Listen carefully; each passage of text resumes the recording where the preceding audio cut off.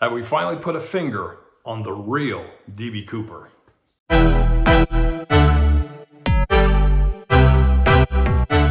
Hey friends, how you doing? Eric Ulis here once again to talk about the mystery of D.B. Cooper.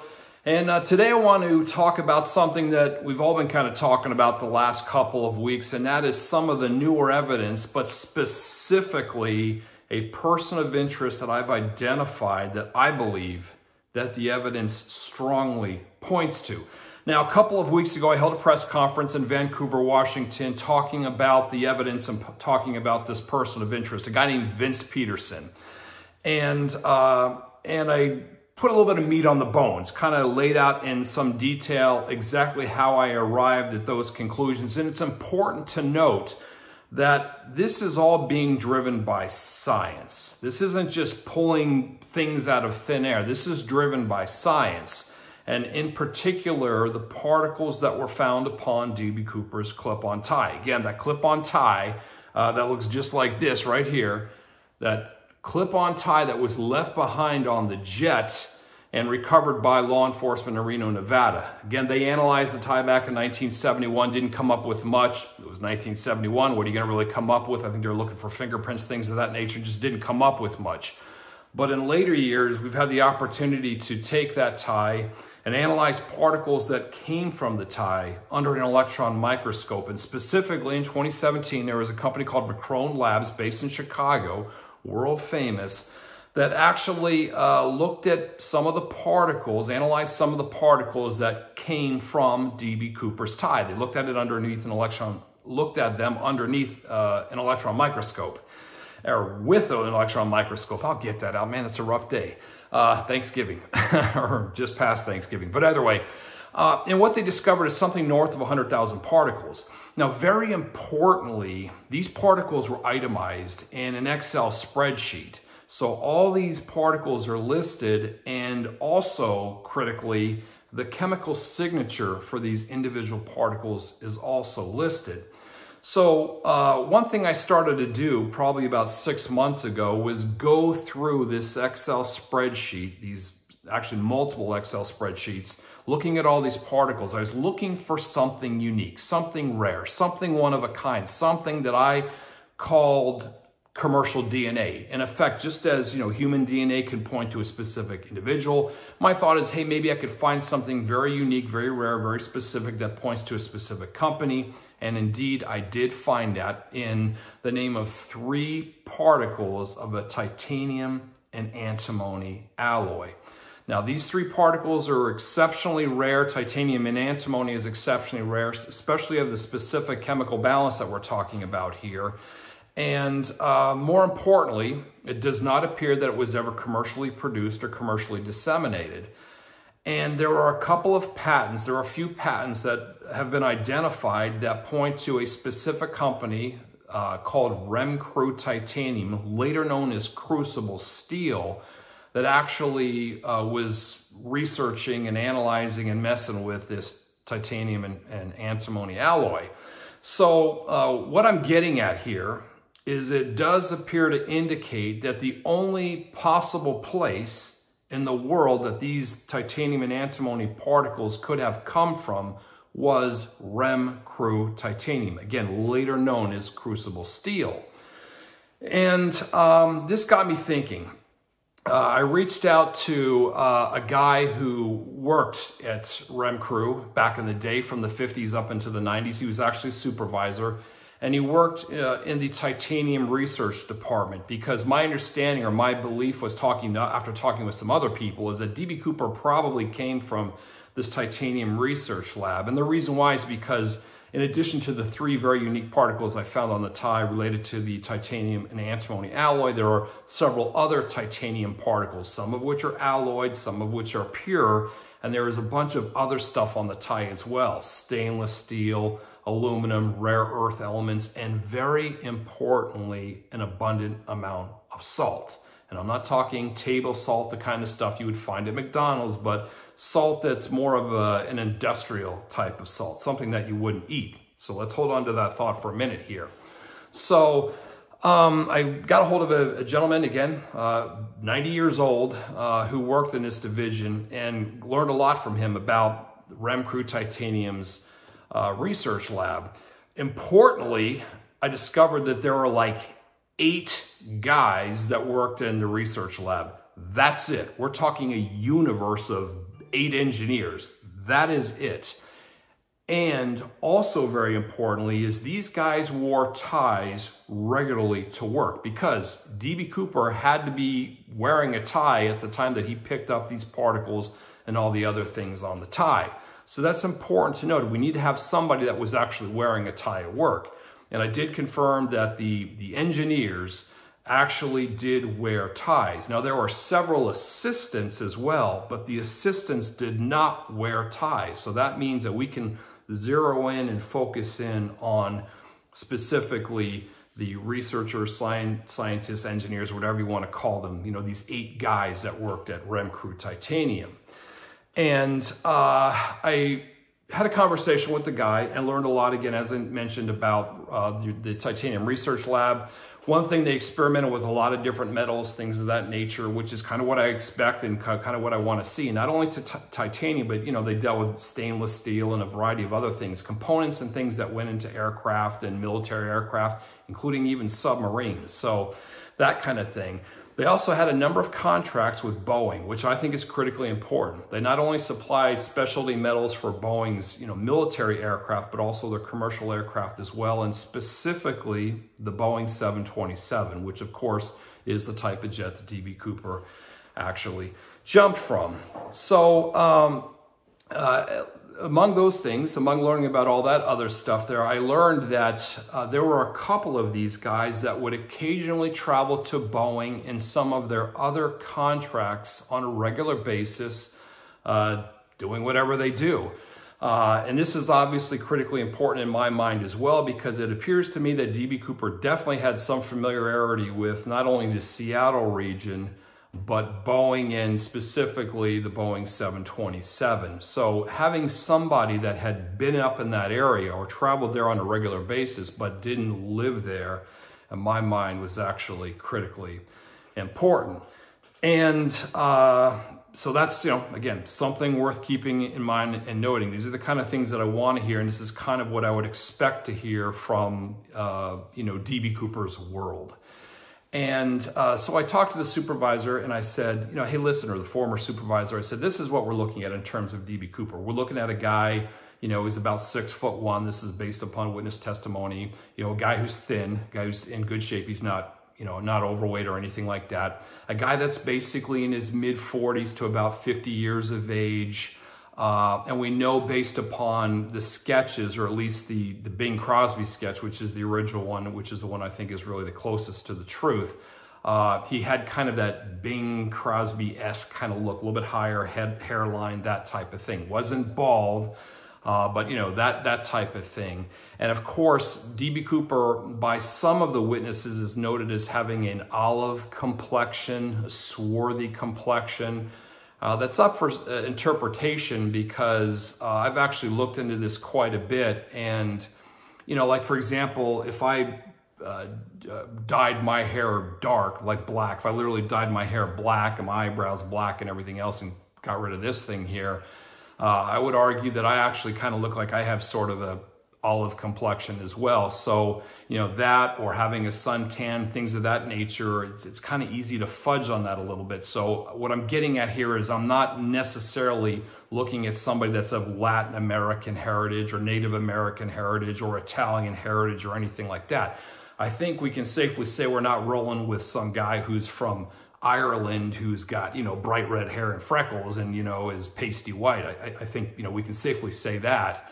But I wouldn't get too caught up in the olive complexion thing or the swarthy complexion thing. But having said all that, I talked to the guy and said, this is who we're looking for. And he pointed to one person, and one person alone. He said, Vince Petersen. I consider that critically important, because this guy knew the people that worked in the titanium lab and knew them well. And he knew their demeanor. He knew, you know, obviously a lot about these people. And that's the person that he pointed out was Vince Petersen, who he knew actually quite well, obviously. Importantly, he said that he had actually personally traveled with Vince Petersen to Boeing on a couple of occasions and actually been on the floor, the manufacturing floor at Boeing.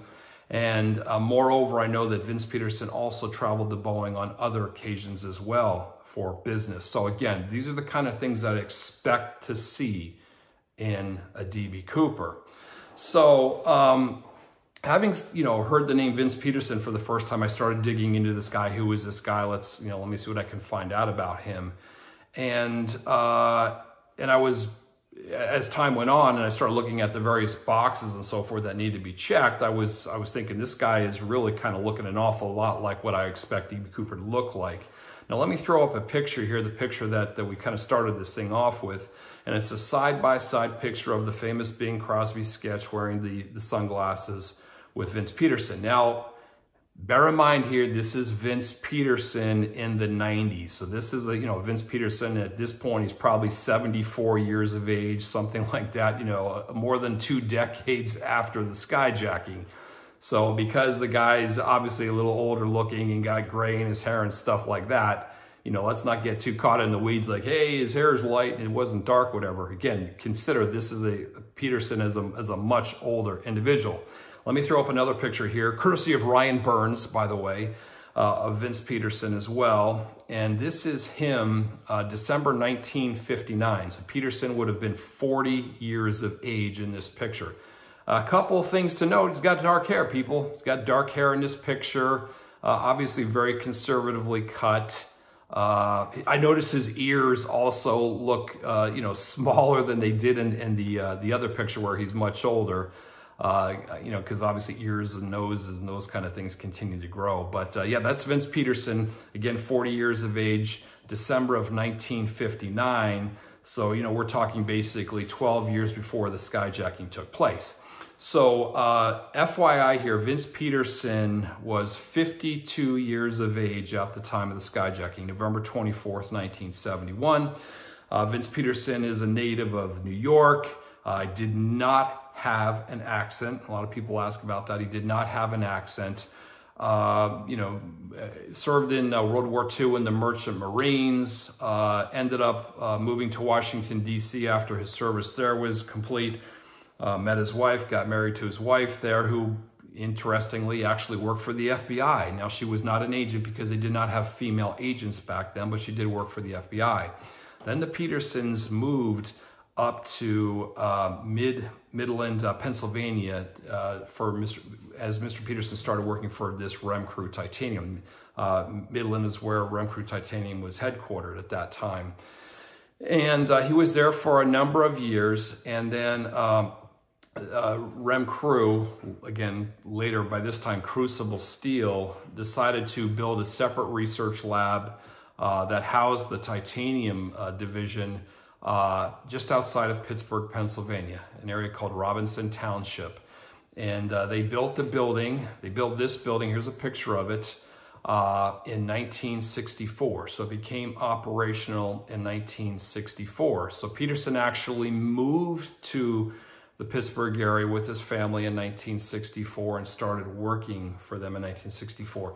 Now, what's interesting about that 1964 date is a few things. First of all, one of the patents, one of the titanium and antimony patents that has been identified was filed in 1965, actually March of 1965. So this is, immediately after, or a year or so after this particular facility opened in the suburbs of Pittsburgh.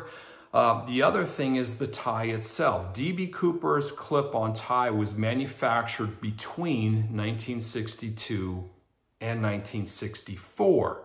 And that means in all likelihood that it was sold, and it was sold exclusively at JCPenney between 1962 and 1965.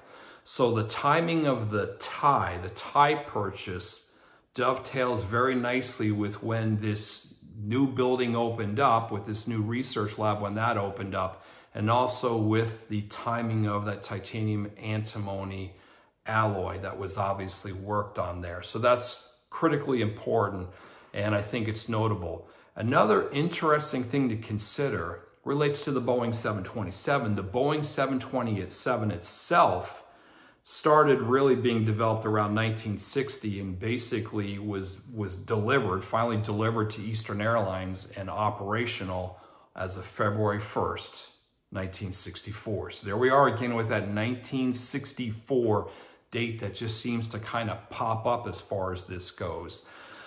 So I'm theorizing that D.B. Cooper and let's say Vince Petersen here moving to Pittsburgh, starting in his new position in the titanium lab in the new facility in 1964, went to the local JCPenney, and there was one very close by, about 20 minutes away, at the mall, picked up a new, clip-on tie and started wearing that, and bingo, managed to get this, this titanium and antimony alloy on his tie and the other particles and so forth on his tie. Now, one of the other very interesting things about Vince Petersen is I came across some research papers that he wrote with respect to the effects, the corrosive effects of salt on titanium. He's written extensively about this and obviously researched this extensively. Why that's critically important is because, remember, there was a fair amount of salt found on the tie. So this may well explain that salt being on the tie, in that Mr. Petersen was actually studying, again, the corrosive effects of salt on titanium. It's something he studied extensively and wrote about extensively. In fact, the last document that he wrote related to that came out in, I believe it was April of 1971. So a couple things to note. The titanium and specialty metals sector in Boeing itself underwent a significant depression beginning in 1971. Tens of thousands of people, not only at Boeing, lost their jobs, but also Western Pennsylvania and in the specialty metals area. Tens of thousands of workers lost their jobs beginning in early 71 or were idled. In other words, they weren't working nearly as much. And that could have had presumably a significant economic impact on all the workers there. Now, I don't know for sure how this actually affected Petersen. And what I'm getting at is I don't know if Vince Petersen was actually laid off or if he was idled or what have you. I've been unable to find that out.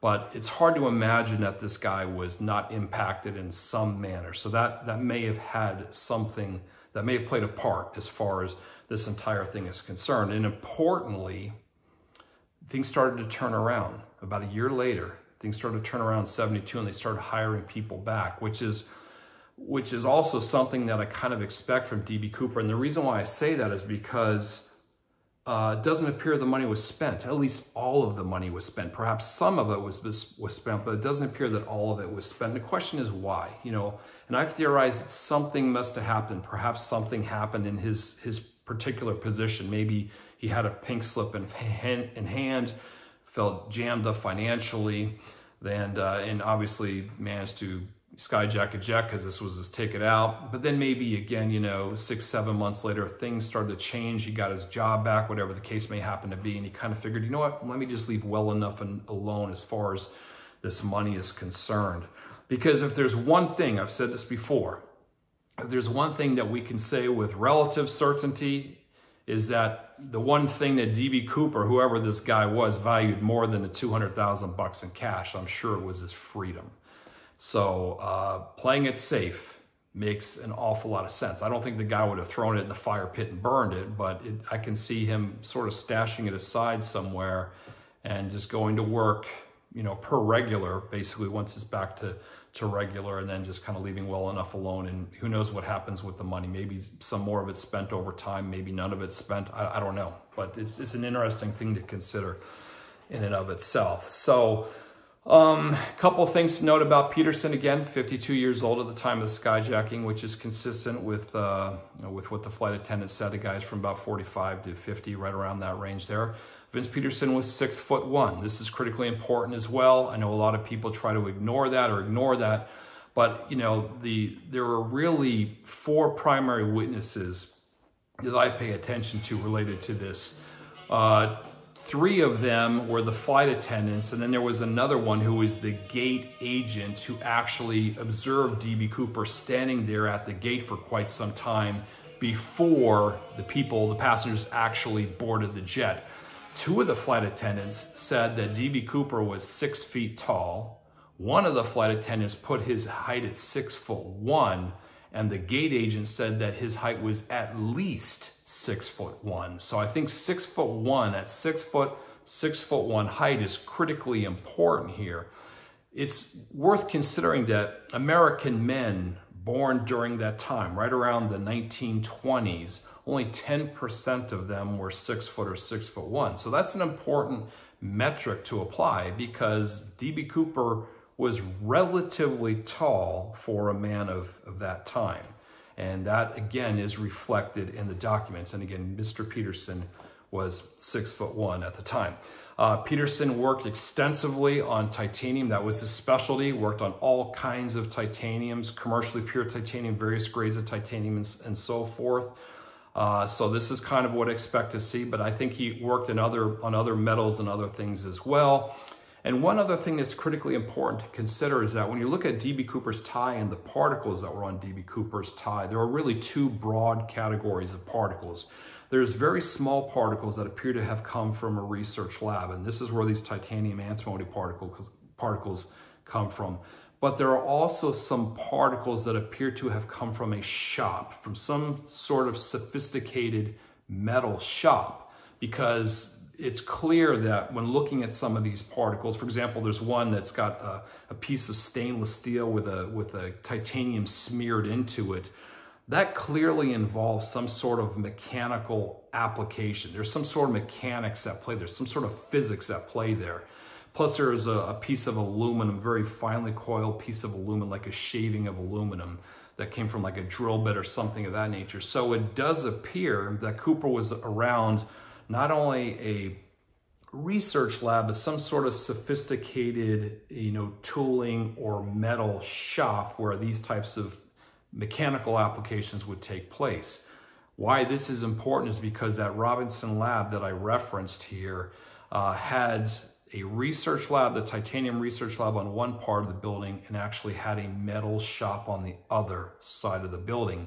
And the engineers would go between both the shop and the research lab. And the reason why, and this is directly from the former supervisor there, is because the engineers would develop things, metals, things of this nature, and then they would bring them over to the shop, and they would be cold rolled and pressed and drilled and things of that nature.